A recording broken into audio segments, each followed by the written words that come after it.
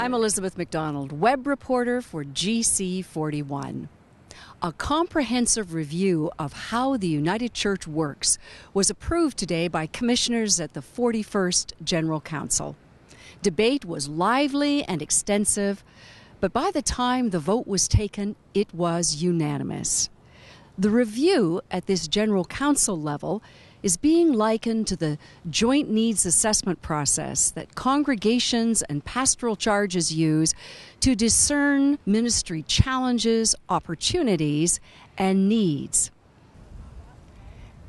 In the coming 3 years, a small task group reporting to and directed by the General Council Executive and commissioners of this 41st General Council will articulate the current sense of United Church identity and vision, will examine the organization and operation of the United Church, paying particular attention to how General Council, the conferences, presbyteries, and pastoral charges interact and connect with one another, will prepare alternate models, inviting input from across the country, and will develop a process to ensure that those working on future national church work will take into account the church's capacity to pay.